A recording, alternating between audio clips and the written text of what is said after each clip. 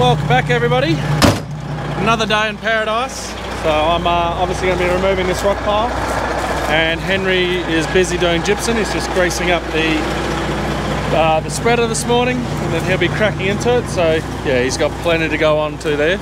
I've got plenty to go on to here, and I've also got to go to town for a meeting. So I'll be only working for about an hour and a half, and I got to go. And then hopefully I can get some work in this afternoon and keep finishing up this rock pile. I'm actually not here tomorrow either. I've got my ute getting serviced in town. Actually, I need to check it. I needed to get some parts, so I just need to make sure of that. And then Thursday, Friday, 41 and 43 degrees. And Henry is in town, I believe, on Friday. He's got a dentist appointment and something else. So I might even jump on the spreader, but I might not. We'll see, just with that sort of temperature. Yeah, I probably won't be driving in paddocks or doing any rock picking or anything like that in that sort of weather, just to reduce our risk of a fire. So we'll just play it by ear how the week's going to progress.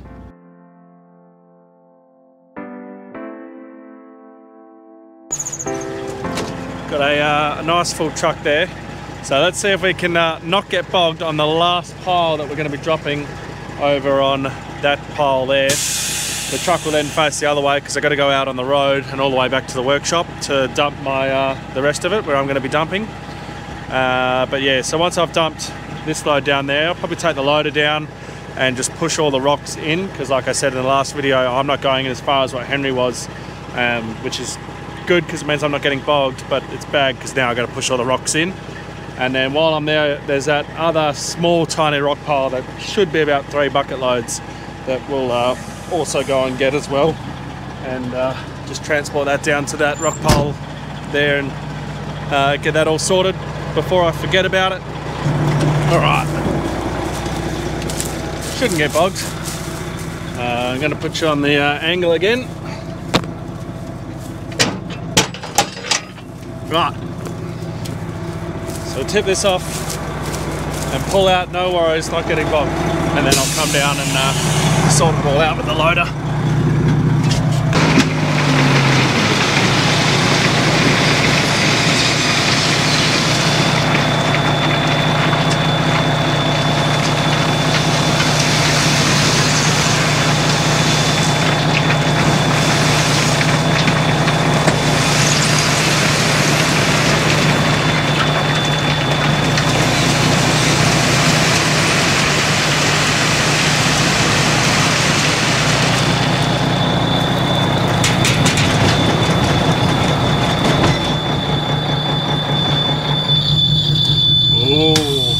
Nearly getting bogged, and that annoying sound is diff lock. So let's just go and close the tailgate, show you why we're slipping, and then hopefully we can get out. So we're slipping because here is where I've been turning. Like I said in the last video, turning's going to be tearing it all up and making a mess, and yeah, that's why I started bunny hopping. So I stopped. I'm lowering that down, so my weight is now even. It's not all at the back, so it's not pulling the truck, and I should be right just to pull out. So I'll just put the tailgate up and then we'll take off. Okay, time for the annoying sound. Putting the diff lock on, so it locks all my diffs, means that all the wheels are going to be spinning instead of just one side.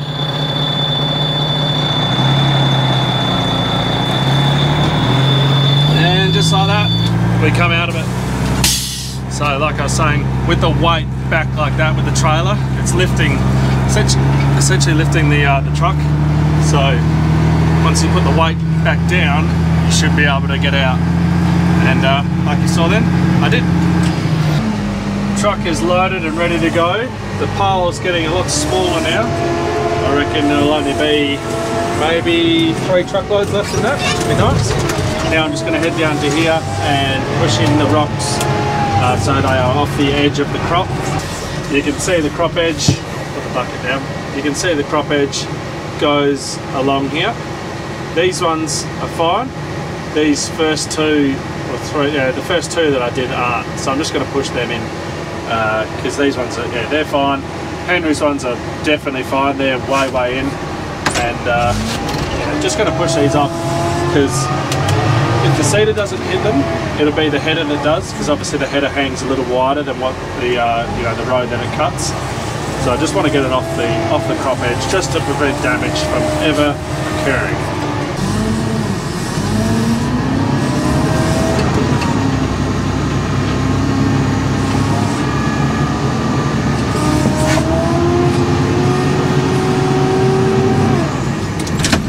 And that's all I've done.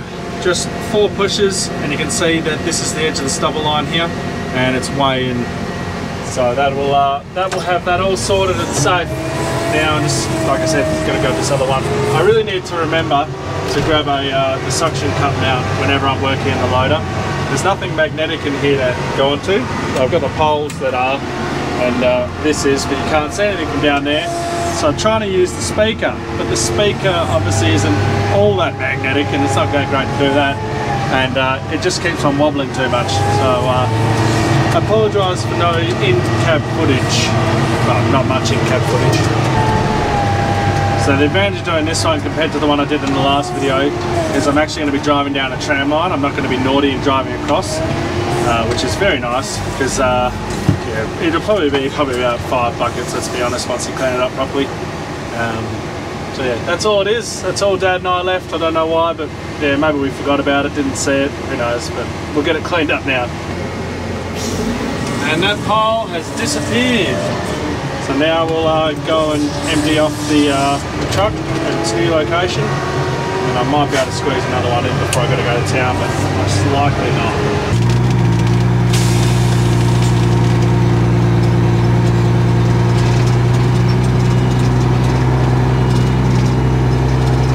Where I'm thinking of dumping it, that's our old tip just there, that's our new one over there. You can see I've already got a pole there. I'm thinking I might swing around and then reverse all the way up and then dump up there somewhere, and I think I'm only going to do maybe 4 more loads from there, but then there is all those other rock piles, I suppose. So I think I might be having to find a new spot after this, but I'm not sure where to go. Anyway, we'll find something.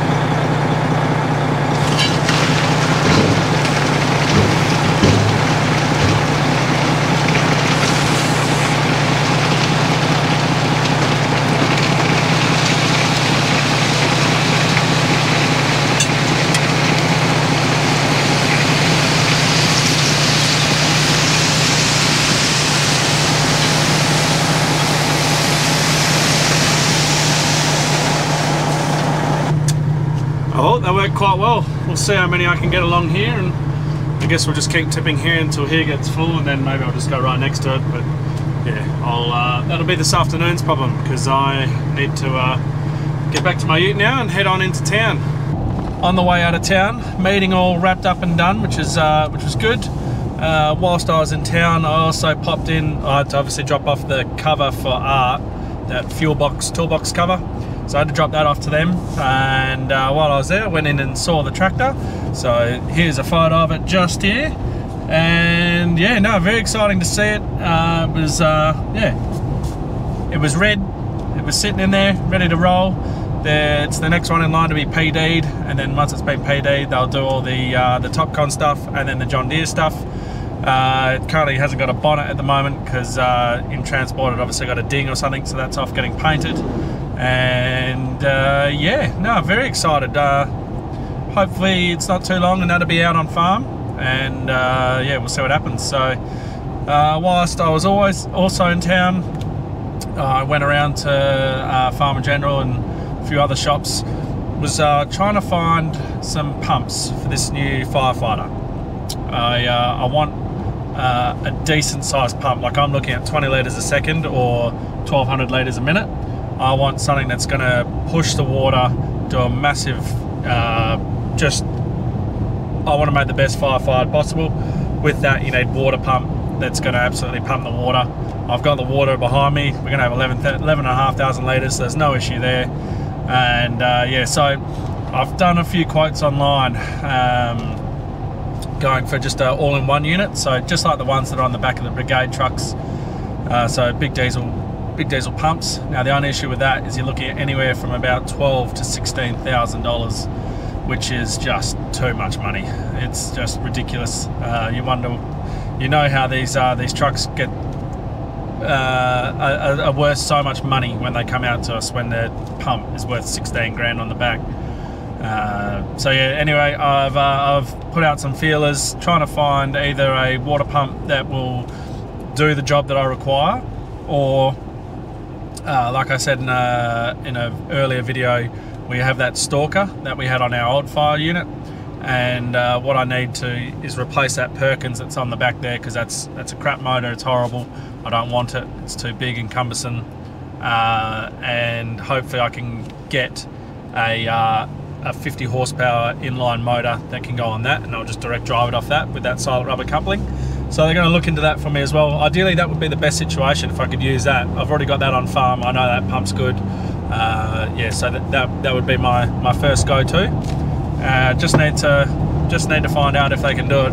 50 horsepower. It's a big motor.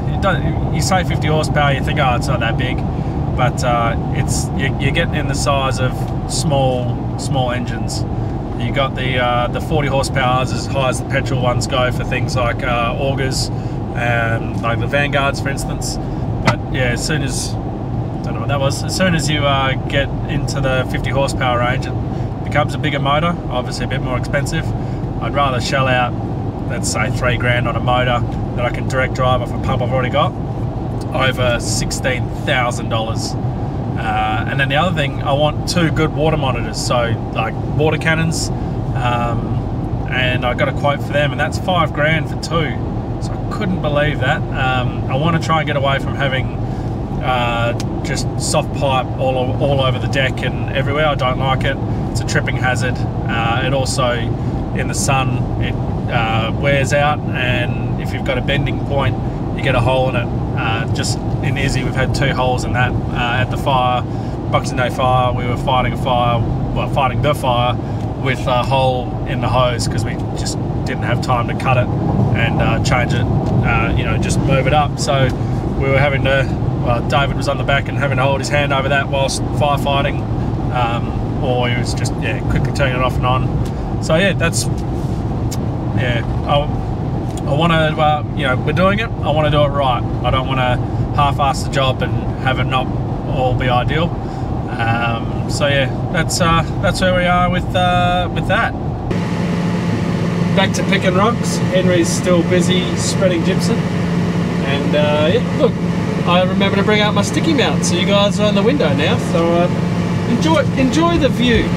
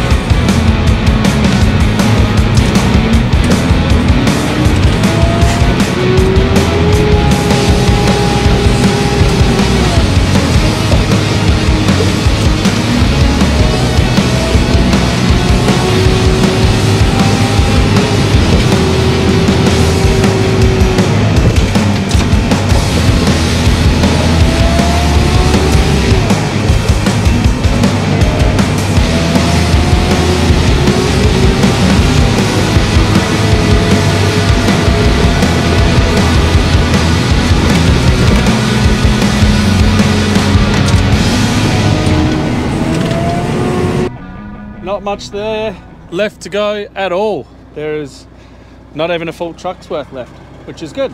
We've gotten through it, and this one was just a whole lot of truckloads that were dumped there.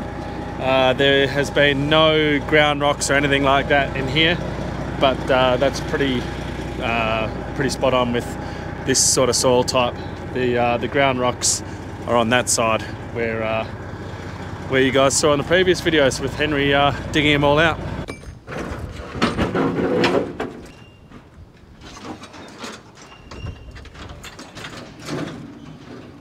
I'm back at the shed for two reasons. The truck is playing silly buggers on me. It's revving when it shouldn't, so when I'm driving along I take my foot off the accelerator, it's still revving.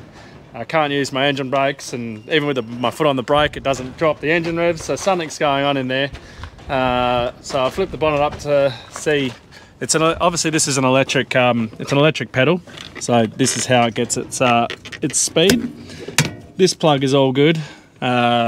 Sometimes, when your years of dirt and dust and stuff can corrode those plugs.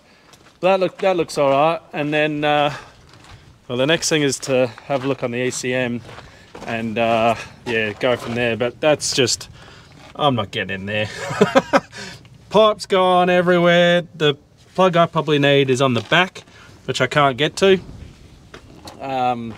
So yeah, I'm just gonna leave that for now.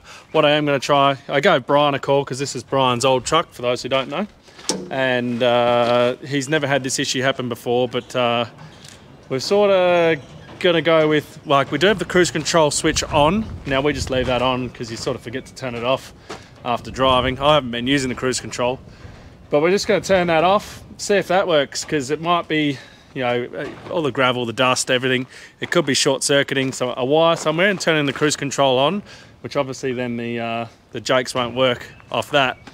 But I mean, the brake should turn it off, but who knows with wiring issues.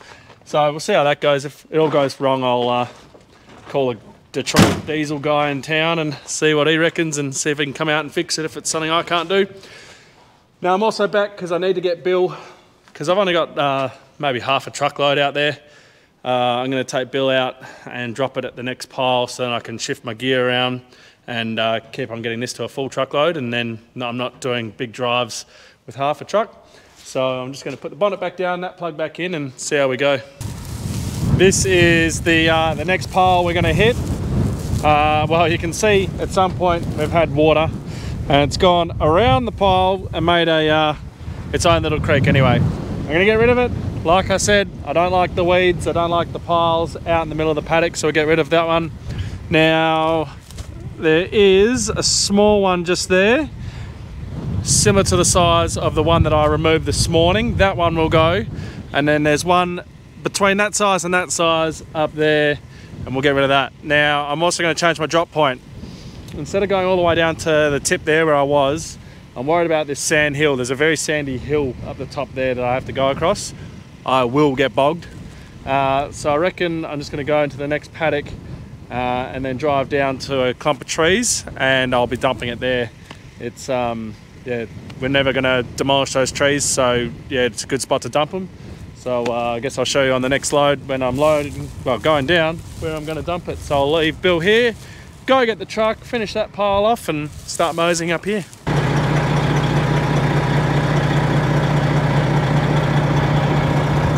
Now that, to me, I reckon is farmer porn. You got like the rock pile removed, the weeds are gone. It's going to be a nice productive area. Oh, fantastic. I'm going to dump this half load just up here where I was dumping this morning. I got some room on the other side where I can dump a half load. I've already taken the loader up. I'm actually at that tiny little pile, so I'm going to load that first, and then we'll go to the big pile, and yeah, we'll get roaring. So this is the clump of trees that we're going to, and yeah, this will be the last load for the day, and then I'll go and pick up Bill and get that back to the shed so it's not out in the paddock. And we'll try again tomorrow. Now tomorrow is also going to be 40, so we've got 3 days of over 40 degrees. So what I'm going to do first thing tomorrow is move the fire truck up to where Henry's working, just so that, look at this, puts off